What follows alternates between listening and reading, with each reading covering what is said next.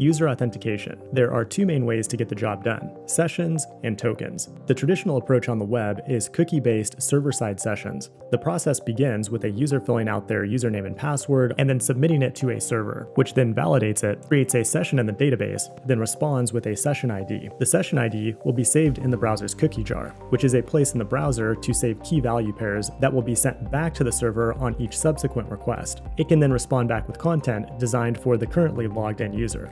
In other words, we have a stateful session between the front-end client and back-end server. This approach works great, but there are some drawbacks. It can be vulnerable to an attack known as cross-site request forgery, where the attacker points the user to a site they're logged into to perform actions they didn't intend to, like submitting a payment or changing their password, although the risk is very low, especially if you use a modern framework to implement your code. The bigger problem is that you'll need to store the session ID in a database or keep it in memory on the server. Because most of today's cloud applications are scaled horizontally, this can be a huge bottleneck in production. And that brings us to token-based authentication, which solves this problem, but introduces its own set of challenges. The process begins the same, with the client sending its login details to the server. Instead of storing a session ID, it generates a JSON web token. The JWT is created with a private key on the server. Then it's sent back to the browser where it's normally kept in local storage. On future requests, the JWT will be added to the authorization header prefixed by bearer. The server then only needs to validate the signature. There's no need for a database lookup somewhere else in the infrastructure,